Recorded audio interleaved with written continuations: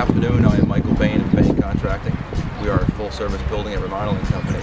And behind me is the famed Mantoloking Bridge with the flag blowing. You can see it's a bluebird sky.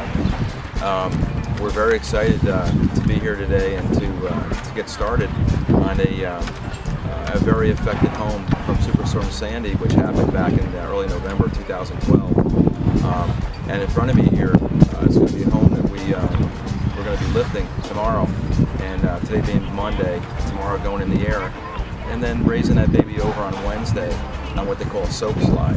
And we're excited about this too. We're actually partnered up with Larry Myronchuk and Sons House Movers, and they're going to be working with us to do this and walk us through the process. So what we're going to be doing is bringing you a series, just some tidbits of what the process takes to actually do this project. So I would probably think it's going to take about 3 to 4 weeks and to run through the whole thing. And, by the time we're done raising the house, putting it back down, taking out the existing foundation, and then driving into wood piles, and again putting the new girder system in and raising it and lowering the house actually back down on top of that.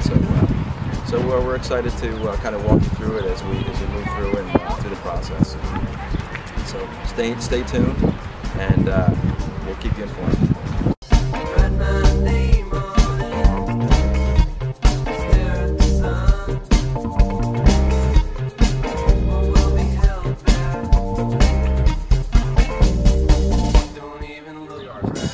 Larry Myronchuk and the guys, they dropped off all this cribbing, tremendous timber beams out of white oak. They've also created the pockets right here, which has allowed the steel beams to run through this house east and west to lift it up. The cribbing now is in the crawl space as well, ready to go. So what they're going to do is when that house gets lifted with jacks, the steel goes up and they build this cribbing right to the bottom of that steel right there. We're good to go. Stay with us, folks. See you on the next step.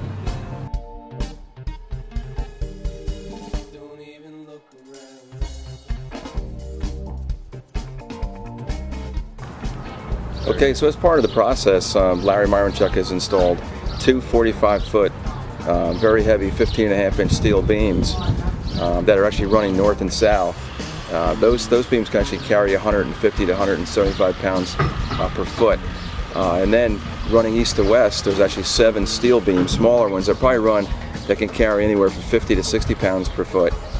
And they actually will stack on top of that. And then they hydraulically lift these pieces of steel at 14 particular point loads. And at each point load, there's actually 2 hydraulic jacks that lift all the way around. So all 14 of them simultaneously will lift, I would say maybe 8 to 12 inches. That's the actually width of the cribbing that's installed. And we've been actually watching this happen right from the beginning. Once the foundation and the house were disengaged, building from the foundation with all the anchor bolts and things like that and all the tie downs, the process became a lot easier to lift. And as they lift it, again, they lift it in segments, and they'll do 1 to 2 cribbings at a time. And now that we have the house up here, I would say probably about 1.5 feet. It's probably going to go at least 2 cribbings for each lift, and then stop right there and reset it.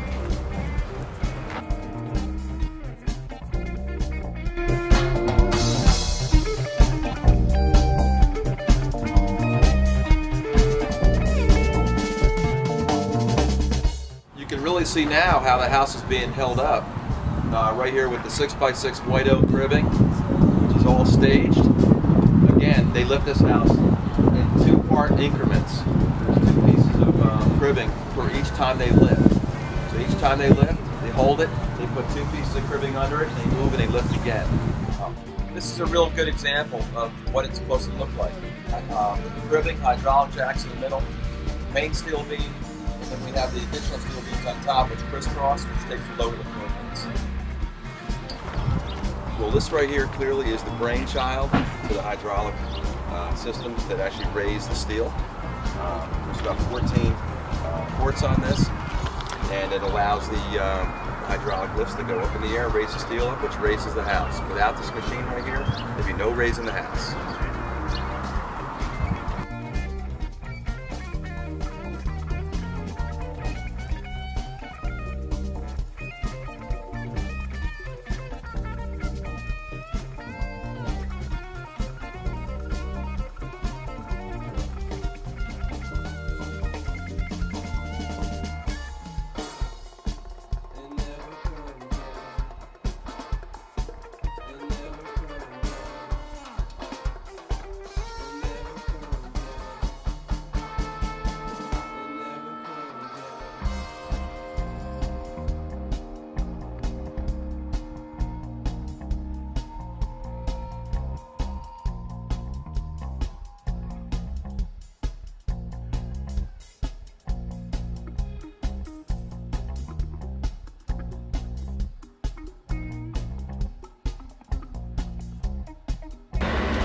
So as part of the process, in order to move the house, they actually use ivory soap and soap the boards. You can see what the guys are doing right now.